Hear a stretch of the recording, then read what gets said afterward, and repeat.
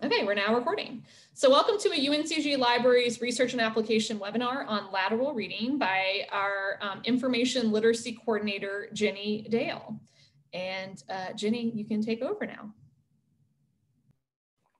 I'm having a lot of trouble with my mute and unmute button today, but I'm just gonna play through that pane. So yes, thank you so much, Sam, and thank you all for joining me today.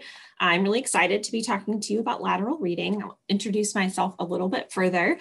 So I'm Jenny Dale, as Sam said. I use she, her pronouns, and I am the Information Literacy Coordinator here at UNCG Libraries. And I'm also a liaison to 5 departments: Classical Studies, Communication Studies, English, Media Studies, and Women's, Gender, and Sexuality Studies. And one of the reasons I point that out is that I have actually done some activities that are similar to what I'll be sharing with you today in most, or maybe now actually, and I'm looking at it, I think all of these departments.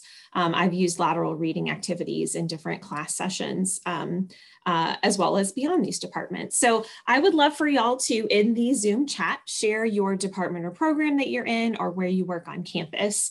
I will be using the chat to share links, and there will be a point at which there is an activity where you'll use the chat. All right, we've got Anna. Thank you, Anna. Welcome. Got Anna, who's a librarian. Sam, also a librarian.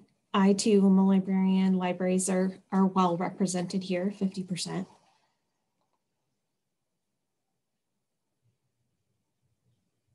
No, actually, I guess more than 50%.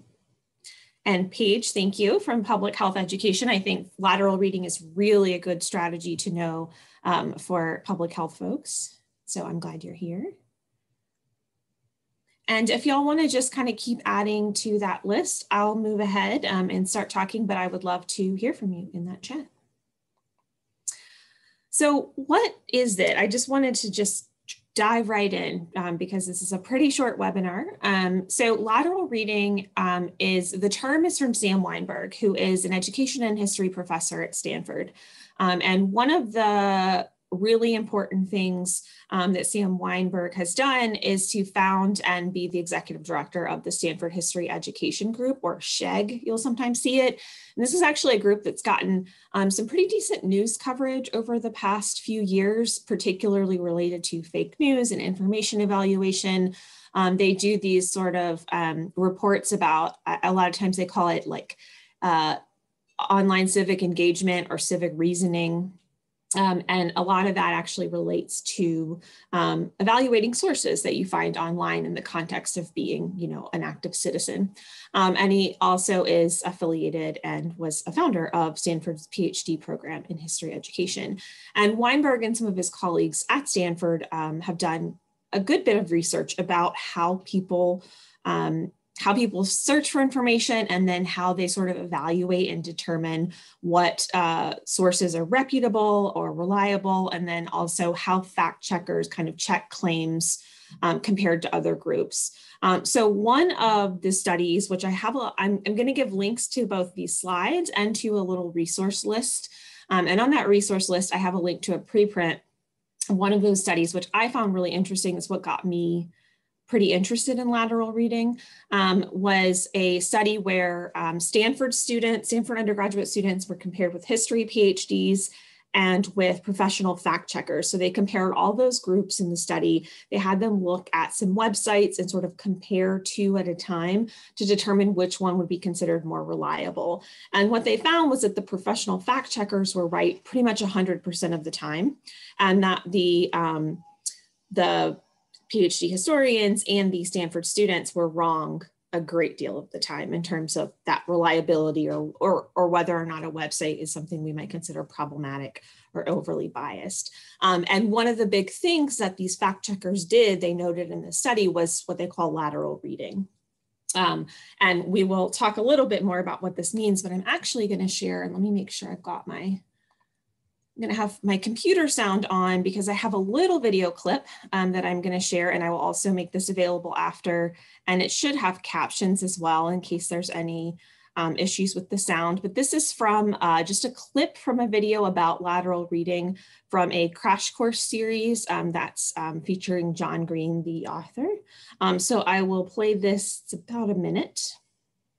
what you're not. The Stop City Funded Internet campaign is a good example of what I mean. So in early 2018, the city of West Plains, Missouri was working on a taxpayer-funded municipal internet service project. If successful, it would provide residents with cheaper high-speed internet. And while the city was working on this plan, a website for the Stop City Funded Internet campaign popped up. It claimed to be a grassroots community of local fiscal conservatives against the plan. The campaign site looked pretty sleek and professionally designed. It had a clear stated mission and high-quality photography. Oh, and also a list of all the ways that municipal internet service projects have failed. And just by looking at the website, you would not be able to tell who was really behind that campaign because it didn't name names or list its leadership. But in the end, someone did discover the brains behind the operation. It was, of course, Fidelity Communications, a local commercial internet provider that didn't want to lose customers. And the only reason they came clean was because a Missouri man noticed the file name of the site's logo had Fidelity in it. But most of the time, we don't need to search source code to know more about who's sharing the information that we're consuming.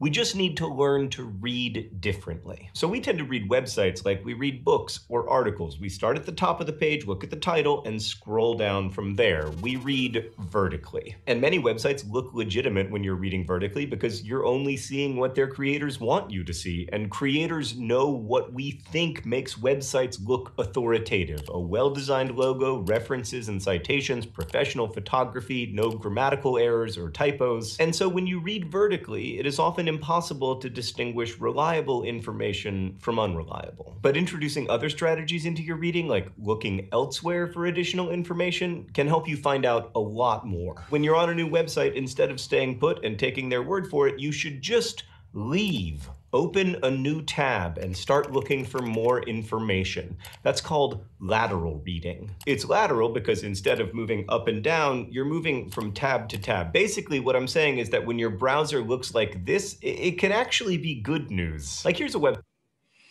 All right, so that little clip, and again, I will share the full video with y'all, but I think that does a good job of distinguishing between lateral and vertical reading. Both of these kinds of reading are important for source evaluation, but lateral reading is probably the one we are less likely to do unless we sort of make a specific effort to do so.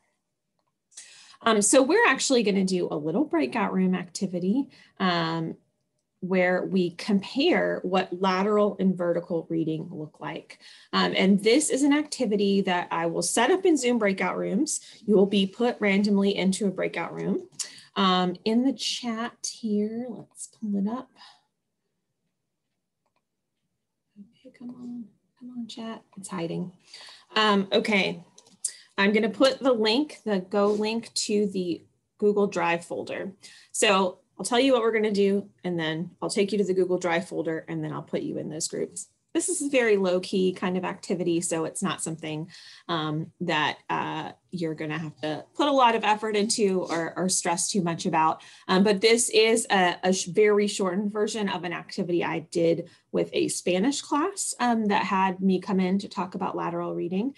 So I'm going to click on the link here. It should take you to an open Google Drive folder that has two documents in it, one breakout room 1 and one breakout room 2. If you haven't used Zoom breakout rooms, the breakout room number will be in the top left of your screen. And when we are using these breakout rooms, room 1 will be doing vertical reading. And basically what I've done here is I've given you kind of a starting point. And the vertical reading group will skim the article. Skim is important here because we're only going to have about 5 minutes.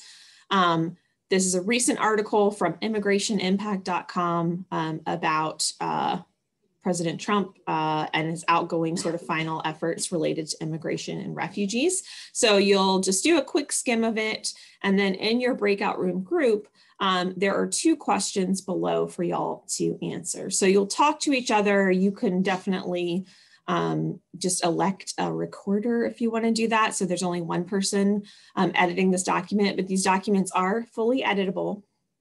So you'll just go into the one assigned to your group. And then you can just jot down ideas or notes or thoughts or links or whatever based on the questions that I have here for you. So this is kind of a guided lateral reading activity. It's not pure, like just go out and investigate and find out what you can, like what John Green was sort of showing us in that video. This is a little bit more guided so you can get a sense of how I would introduce this concept to students. So with that, I'm going to stop sharing for a moment. And because we're going into breakout rooms, I'm also going to pause the recording. So Sam mentioned in the chat that she and Paige were just starting to talk about bias. Bias is it's a complex topic. We think of it, I think, in terms of black and white, it's biased or it's not. And we also often think biased is bad, unbiased is good. But it's, of course, much more sort of complicated than that. And that's a great conversation that students do get into when I do activities like this. I gave y'all a pretty short time frame to do this and sort of fewer questions. But typically this would be like, I'd give groups at least like 4 questions and like 15 minutes to work together. And in an ideal situation, like the last time I did this, or the time I did this most recently was with a Spanish class, as I mentioned, and I was embedded in their Canvas course, so I gave them a link to an article to read ahead of time. So they had all read the same sort of initial source, like that immigration impact article. So let me re-share my slides so that we can talk more. Okay, so just any quick share outs here. We had one group that read vertically and one that read laterally. So are anybody from either of those groups interested in either in the chat or just unmuting and sharing like something you noticed or something that you learned about the original source?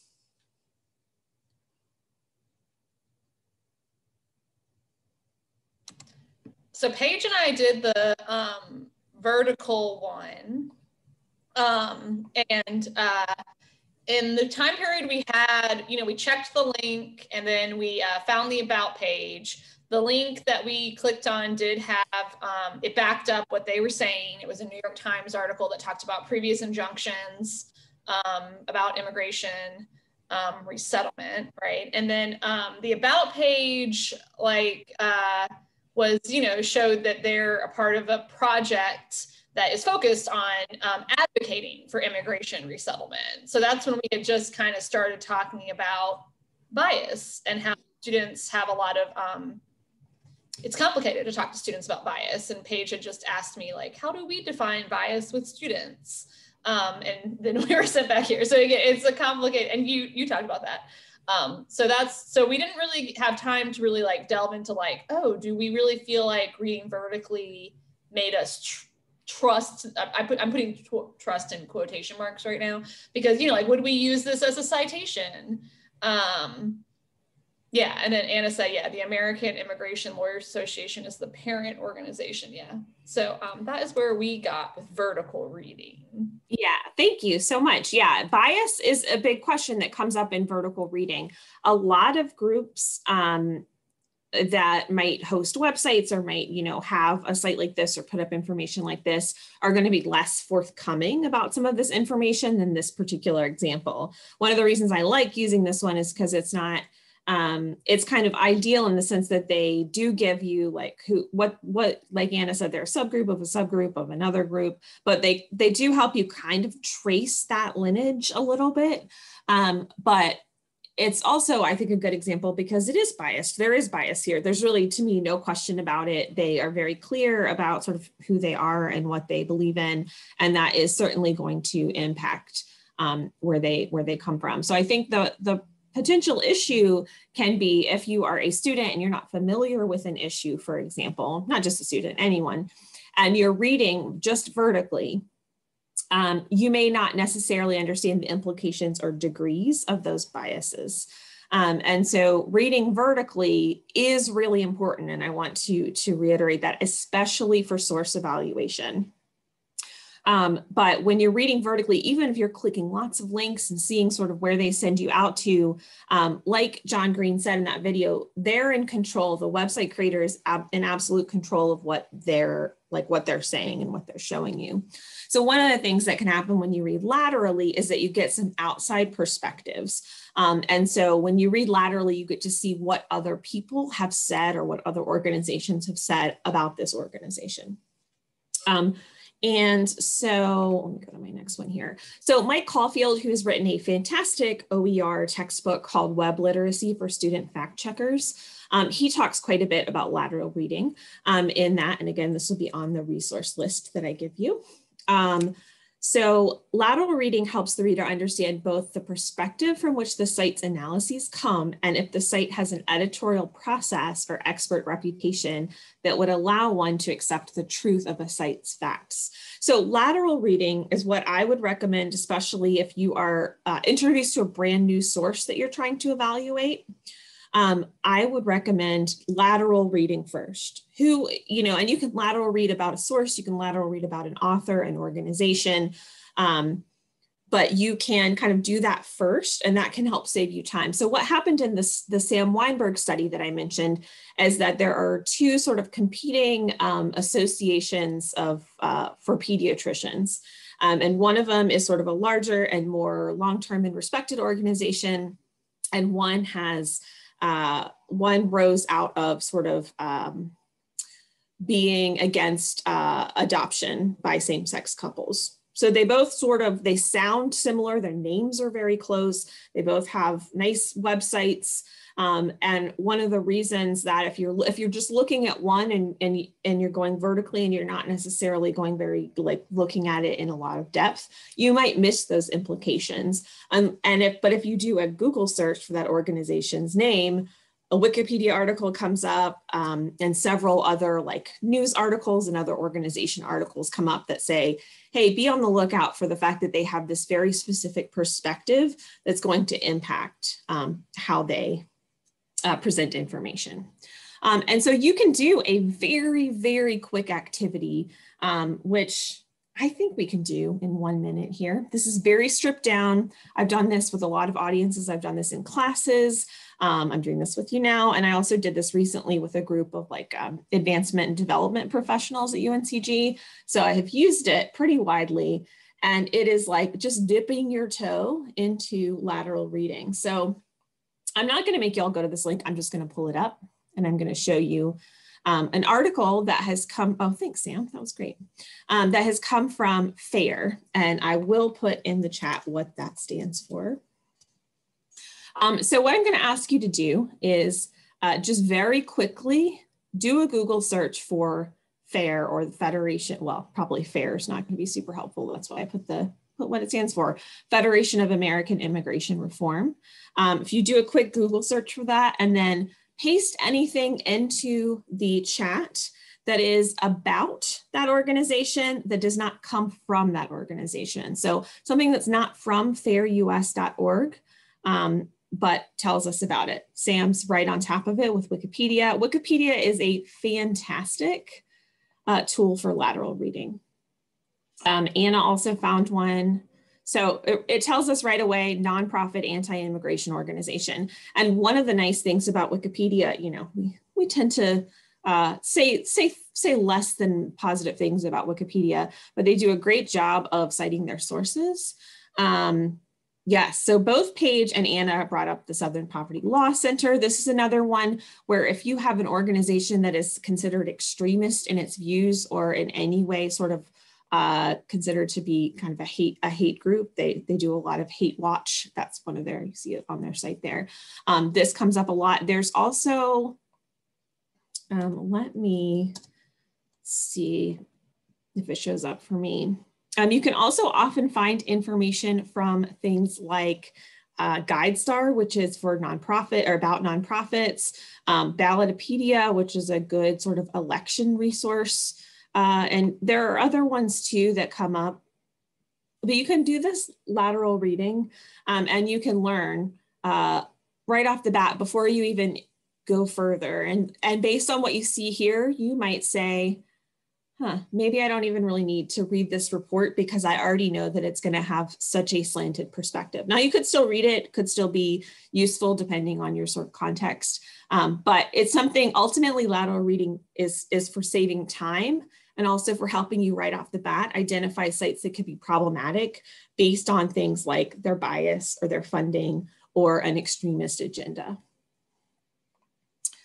All right, so we are over time. Sorry about that. I should have known. I asked this question, and this is just something I'll suggest that you think about a little bit. But I think there are actually a lot of other ways that we can use this beyond source evaluation. One of the ways, I know Anna, who is here, does a lot of work with helping people identify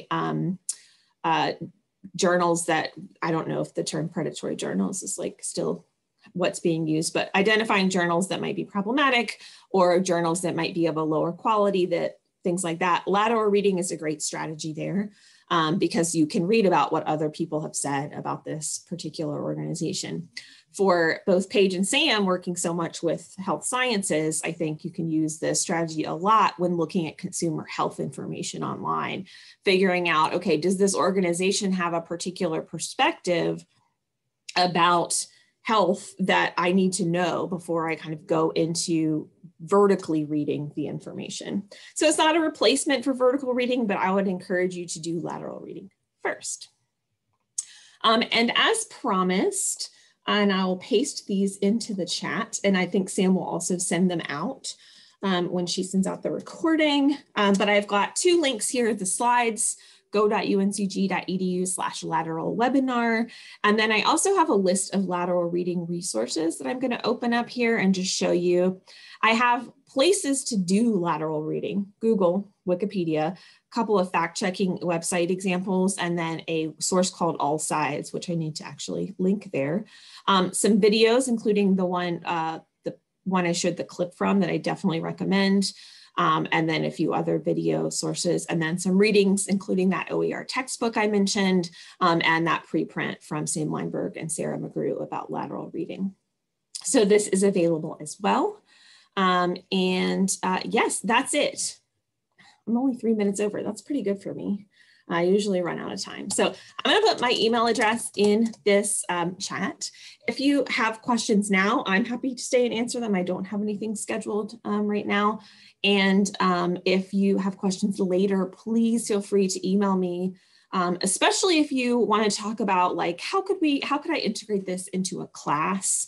Like I said, I've done it with a pretty wide variety of disciplines. I've also done it with the Civic Engagement Academy, which is run by the Office of Leadership and Civic Engagement on campus for students who are really interested in sort of being very engaged citizens.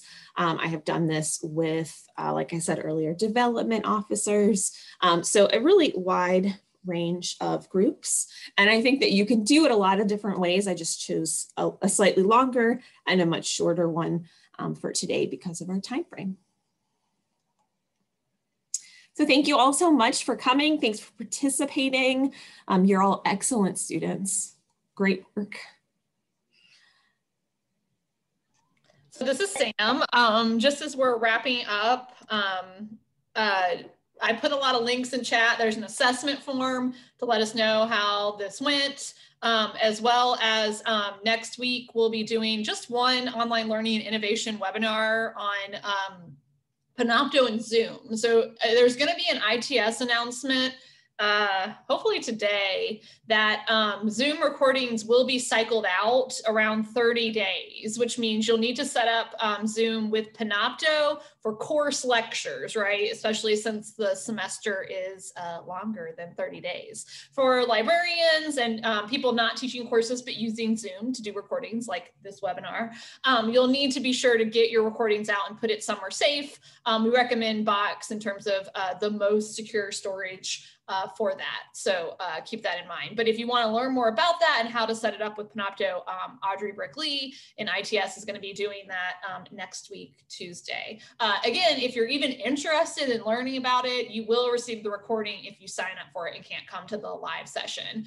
We will also be putting it on the, I think, overall UNCG ITS webpage. And when you get the ITS announcement today about Panopto and Zoom, you will probably see a link link to this webinar as well to sign up. So again, it's a good opportunity. So because of what everything's going on in the pandemic, that series with online learning and innovation is going to be really more like as things come up. So be sure to talk to your liaison or email me or keep checking that website, the webinars page that I've sent periodically throughout the chat. And then we do have a lot of research and application series coming up, a couple with Anna, who's here, on open access publishing, how to know whether you're publishing in a quality journal, as well as stuff on student data in ICPSR, or student data like modules in ICPSR, I think I'm saying that right, by our data visualization and librarian, Joe Klein, as well as something on Dimensions AI, which is kind of science, health science based resource. So again, if you're interested in that, as well as one on legal research. I'm probably missing one, but there's a lot of good stuff. So check that out and sign up. They are available for any grad student or instructor at UNCG. Undergraduates are welcome to come, but we just consider them kind of more like digging deep into these like pretty advanced series of research. So keep that in mind if you recommend it for your undergraduates. So sorry that we went a little long, but definitely email us if you have any questions. Some people in here I know are in my departments. I'm happy to work with Jenny on lateral reading activities. Jenny and I work together all the time. So just let us know. Thank you. Thank you, guys. Thank you all for coming. Okay, Jenny, I'm gonna just end the recording and thank you. Bye. Thanks for having me. Bye. Oh wait, I guess you're the main host, so you have to end. Oh, I'll close it. Okay, bye. Bye.